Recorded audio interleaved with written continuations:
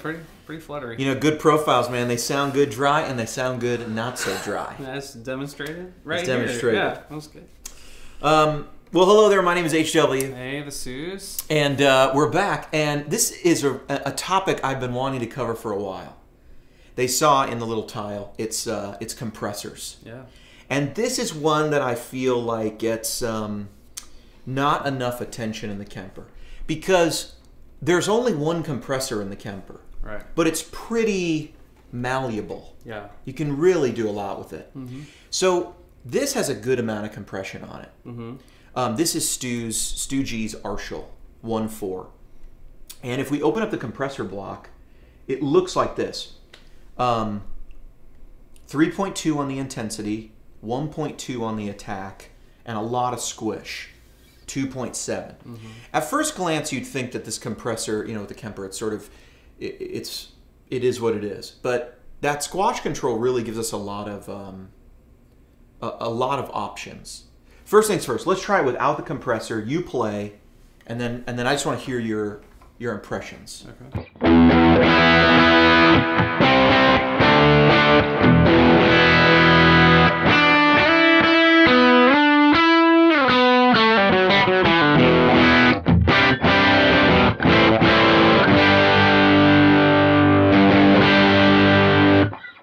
Okay, now with the compressor.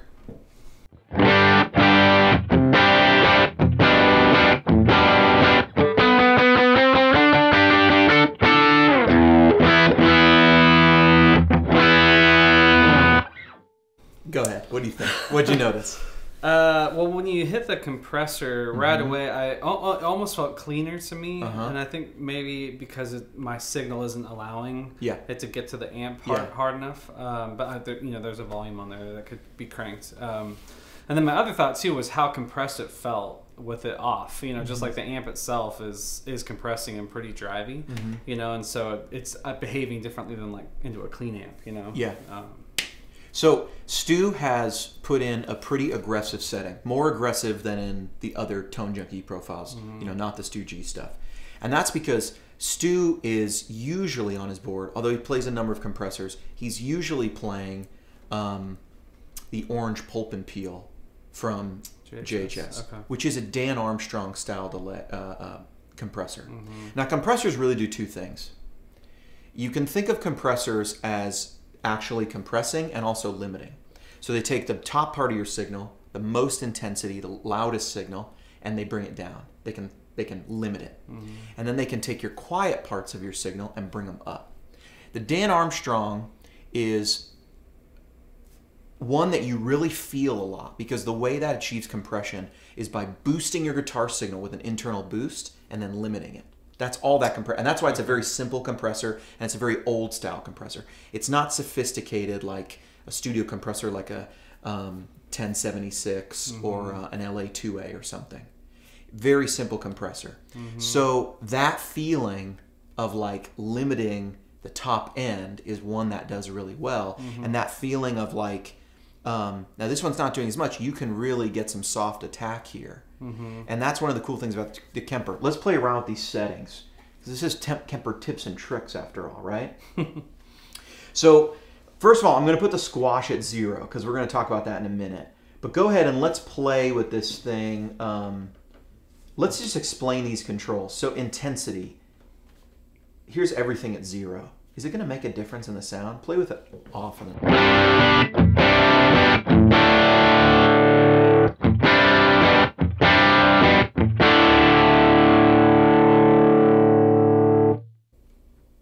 Did it do something? It feels overall quieter, you know. Like, yeah, you know. I'm sorry, I have the mix at 77. That's why it actually cut a little signal out. But I think it's transparent. Let's try that.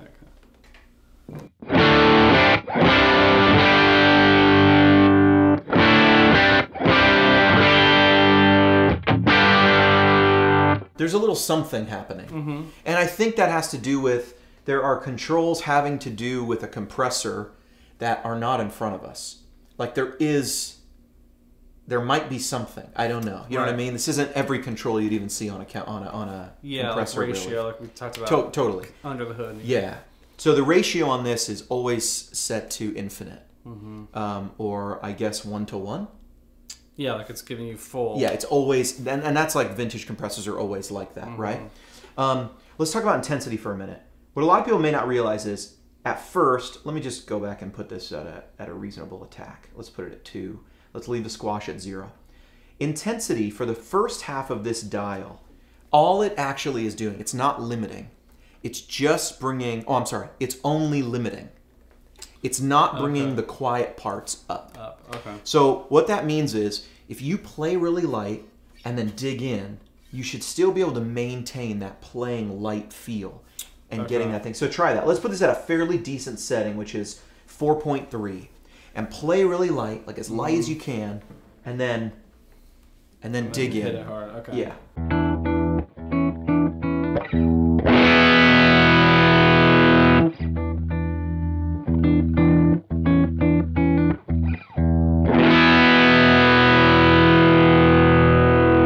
Yeah, I mean it's There's a little change with the compressor so on. Yeah, but it's not grabbing all your low stuff and bringing it up. Yeah. Okay, watch this.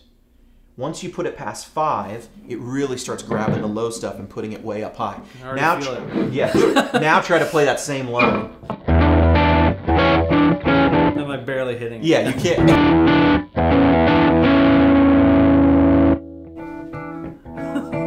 Right, yeah. You can't get to a certain quietness. You can't, right? So that's the point of the intensity. It's both how much limiting at first, and then after it's done limiting, how much boost on the bottom do you want? And that's at 5, like halfway. At 5, on the second half of the dial. And that's in the manual. People can read that in the manual. That's cool, okay. So let's leave this at a setting of, let's go for a fairly heavy compressor here. Try that. Do you have a little dynamic range on the... Sounds pretty uniform. It's pretty uniform. Let's try it right at 5.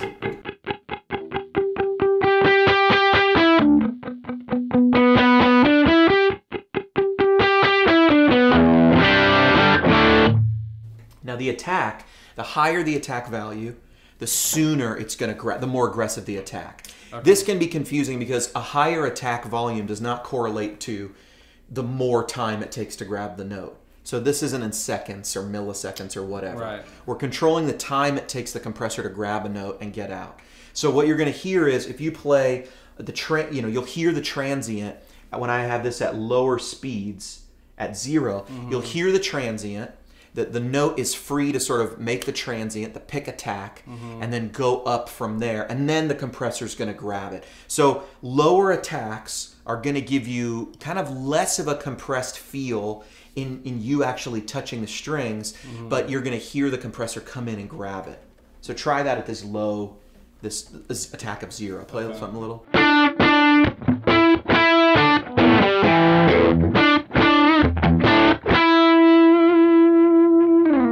Now I'm going to turn that attack way up.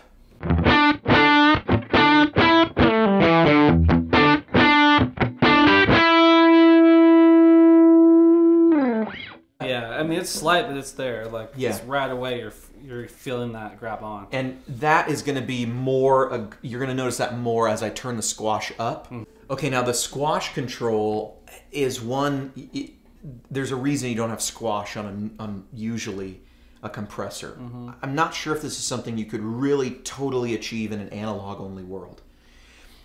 At 0, Kemper says it behaves like you would expect. It's a normal compressor. When you go higher is where you're going to get some volume sag and you're going to feel a lot of squash.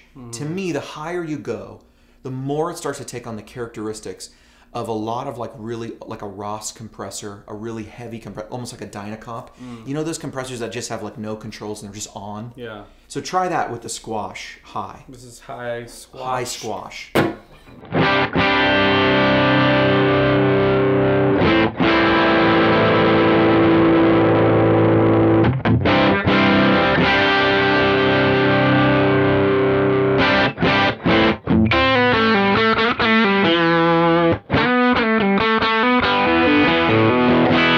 Yeah, I mean that's just like It just slams it, right? At 5, it's like slamming it.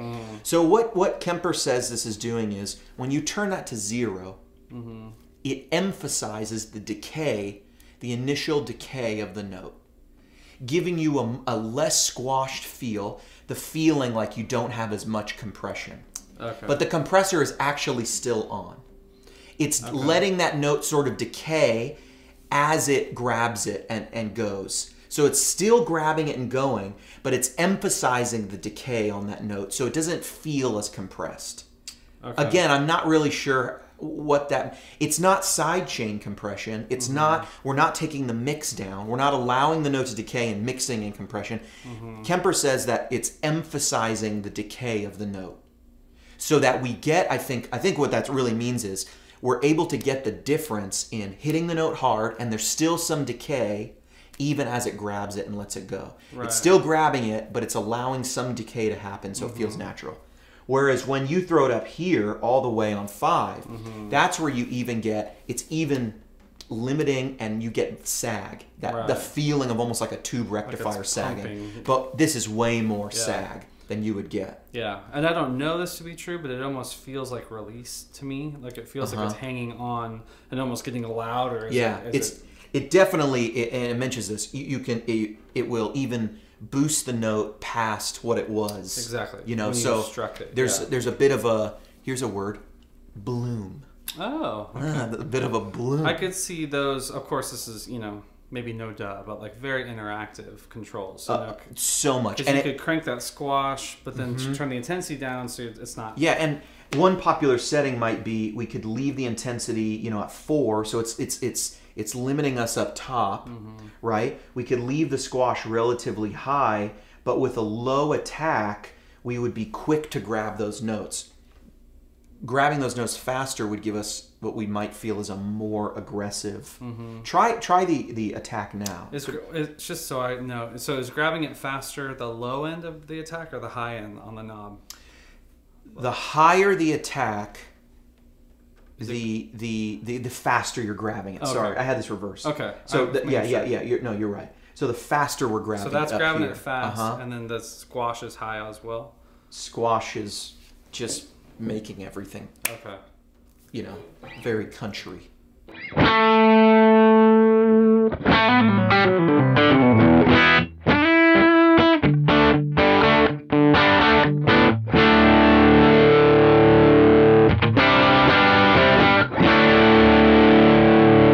Now you get more transient, right? It doesn't grab it as fast. It lets the transient come through unadulterated. Which I like. I like having that. It makes you feel like you're still more connected to the guitar. With this hand, probably. Right. Okay, let's try this with a cleaner profile. Okay, we've magically switched guitars. Tweed Twin, low, B3, and no compressor.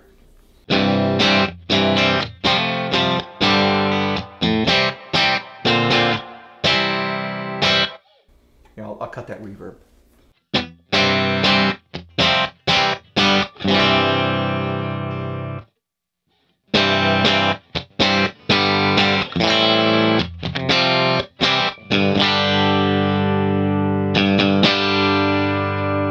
Look, play another chord like that. I can hear that rise. Right. I mean, you can feel it probably so much more, but you can. That's when you can hear that real, and if you want to get that Beatles stuff, a lot of the 60s tone, and a lot of the studio guitars you hear are so overly compressed. Here, let's try this again. Let's bring this down. This is where I would play it. I might have it somewhere like this. I think this is actually where the Tone Junkie stuff is. This might be a 3 something. I can't remember, but... And is it, what's the mix and stuff at? So the mix we have all at 100% and the volume at 0. Okay. That's the other thing. You can boost, and do all that stuff. Okay.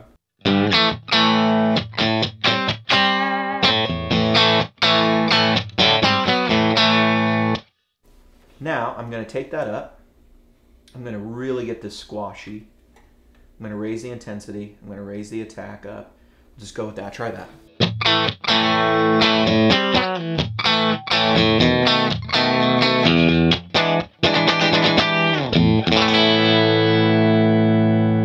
That's real squashy guitar, right? Here's what's cool. All the expensive compressors, what do they allow you to do? Mix control. Blend it back in. The Kemper gives us that ability, and we can come down here, and we have a little volume control. So I'm going to give you 85%. Can we hear it without the compressor really quick?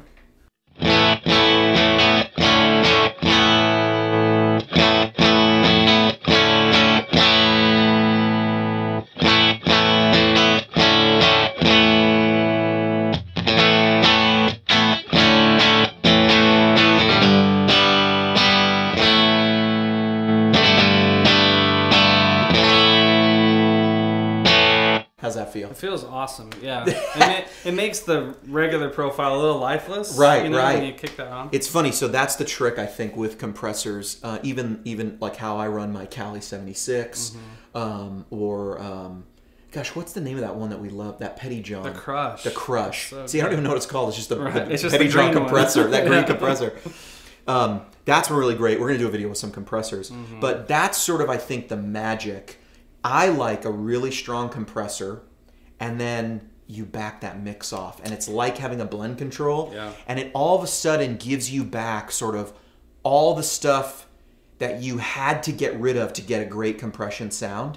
Like, you can get all that squash. You can let it grab the note early. Right. You can let it really limit and everything, really give you that compressor sound. But all of a sudden, you get the transient back. You get the feel back. It's like you're playing the guitar and a guy in a booth put a compressor on your track. But and left me alone. But left me alone. Right. Like now it sounds just better, right? And this is parallel compression. Is that the name? When it sits next to you? Yeah, I believe so. Yeah. And I don't have any reason to believe this doesn't work that way. Yeah, that we're not mixing it in parallel. Yeah. You know, it seems to work. Play that a little more. It sounds so good. Yeah.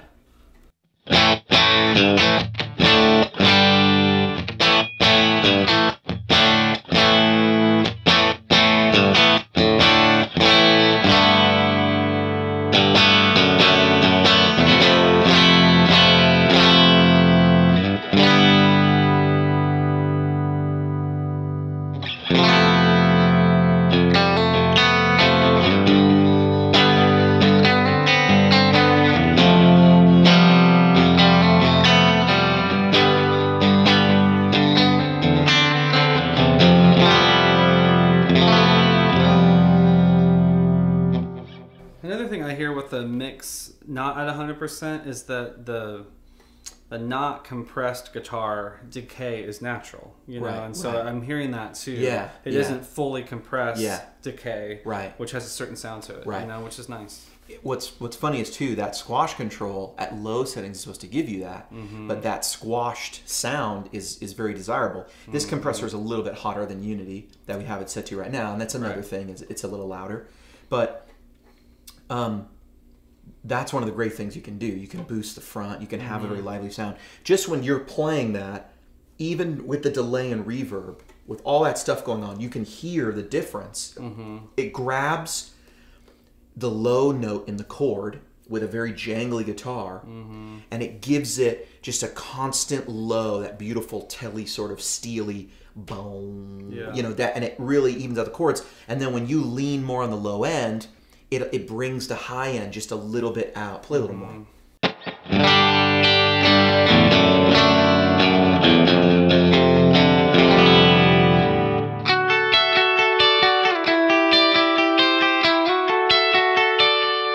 It sounds so good. Do you know compression? No compression. Yeah.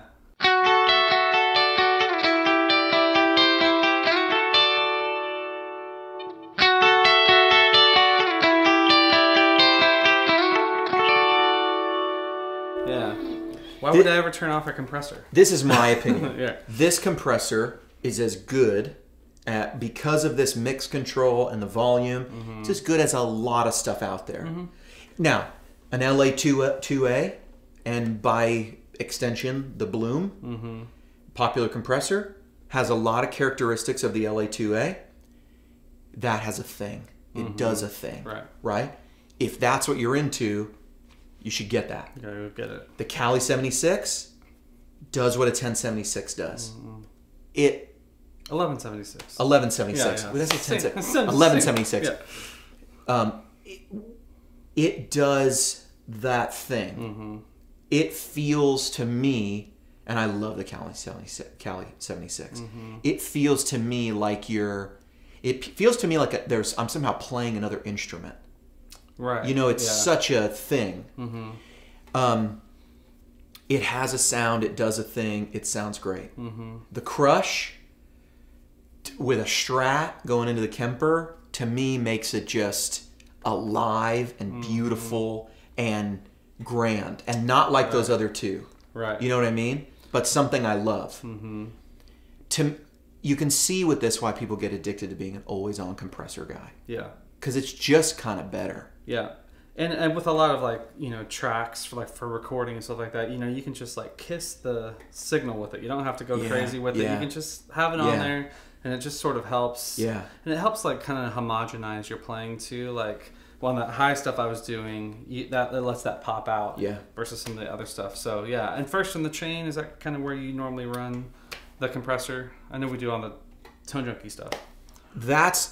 That's where I like it. Mm-hmm. There's a school of thought that says compressor comes after drive, because that more closely simulates how an amp works, where there's a lot of compression happening in the power section and really the rectifier tube, which is after the preamp and the power set, right? Mm-hmm. In something like a plexi, like sag is at the end, right? You know. But let's not forget we also have a compressor in the amp section. We do, right? And that's, so you can increase the compression there. Mm-hmm. You also could put a compressor anywhere in the chain. Right. And we'll have to do a video on double compressors. Yeah. Because adding just 2 of these compressors back to back is pretty crazy. Mm-hmm. I mean, just what it does. Right. And that'll be a separate video. But these things are this is awesome. Yeah, it's cool, and I think this is one that a lot of people maybe don't go in and tweak because they didn't know. Yeah. I didn't even know what some of those knobs did. Mm-hmm. You know, so yeah, I mean, it's just easy to try and go check it out for yourself. We're in a sweet spot to me. People can look at these settings. 4.8 on the intensity, so we're limiting a lot, right? But we're allowing for some touch sensitivity, which we're probably getting rid of. Also by squashing it so much, right? So that intensity knob is going to be less sensitive on the bottom end. That squash knob is really aggressive. It's really limiting, making it very squishy. When we come in here, I'm bringing the mix to 65, and because of that, I'm giving myself a little volume boost to get me back, and really just a slight thing above unity. But I could back that off too, put it at 0.8 or something, and probably get it to unity. On the volume? Yeah, if that's what you want to do. But you can hit the front a little better. You can sort of do all that. And it really, I mean, how does it feel to play? Well, let me play it again. I'll do some neck. This has all been bridge. I'll do some neck pickup here.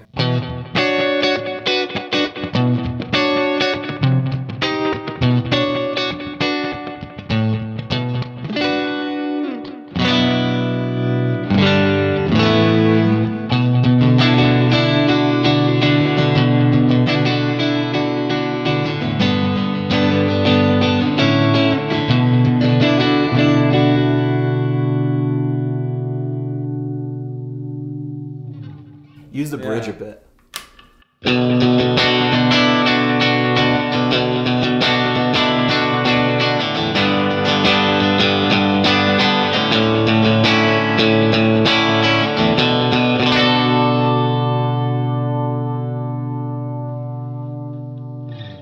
Sustain. Sustain. Right. How does it feel to play? It's good. Yeah, bloom is a good word. You know, in this, it sort of has a springiness, you know, to it, where you kind of it feels like it's filling in some of those gaps, similar to like reverb, kind of fills in the in between. You know, if you're playing in the in betweens. Yeah, totally. This kind of fills in that gap of like decay, letting you just sort of level out a little bit. Yeah, you know, which is it's really nice, man. It would be really cool to try and match this thing to some of the pedals we love. Right. That could be a thing. The old A-B. Yeah. You know, I think you could get pretty close to a lot of stuff here. I think I saw a guy online trying to do that. Our buddy Ryan. Right, trying to flop. It's our buddy Ryan. I'm saying a guy online because not everyone knows Ryan. I would have just said Ryan. Ryan did. Yeah, and he's got a cool trick where he's putting in the loop, I guess. Right, and just going back and forth. Yeah, and that way you kind of forget which is which. Yeah. And just play. Yeah. I've gone Kemper only. At home I'm using pedals sometimes, just for fun. But I could get a sound I'm really happy with this thing. And so for me, I don't need anything else. It would be cool if one day they said, here's the Ross compressor. But I think the opportunity for that is also in here and in the user base. To go, here's my version of a Ross. Here's something like how I set the Cali 76. Right. Here's something like the Bloom or my favorite whatever. And we're just on the cusp of sharing presets, apparently. Just on the cusp. It's almost here. The time we make this video, it's about to be here. Hope that was helpful, dudes. My name's HW. The Sooze. Play us out, Sooze. I will.